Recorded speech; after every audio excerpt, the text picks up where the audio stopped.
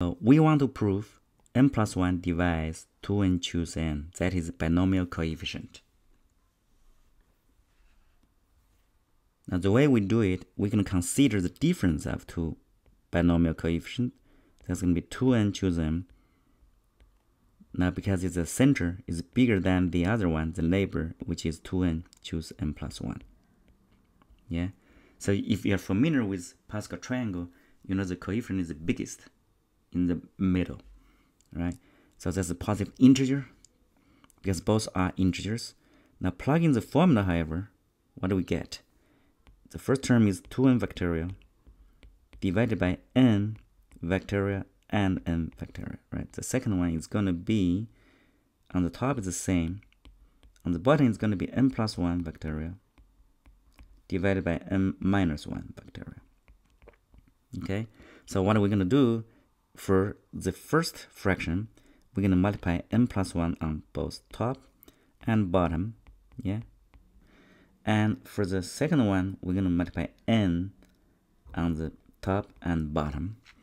So what we have here is that, notice that this is going to be the two terms combined here.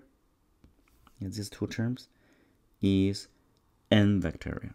So in other words, the denominator is going to be the same, which is n+1, yeah, times, I'm going to use a different color, n factorial times n factorial for both fractions, okay?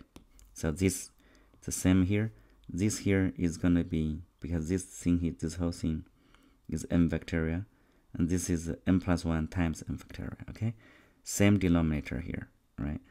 And for the numerator, however, you have 2m factorial times n+1 minus n, that's 1, right? So what you see here is this is going to be 1 over n+1, and the other term here, 2n factorial divided by this is nothing but 2n choose n. So we have shown that an integer on the left hand side, the right hand side has to be an integer, which means n+1 gonna divide 2n choose n. Alright, so it turns out that this is actually used commonly in computer science. It's called Catalan numbers. Sometimes we say C sub m.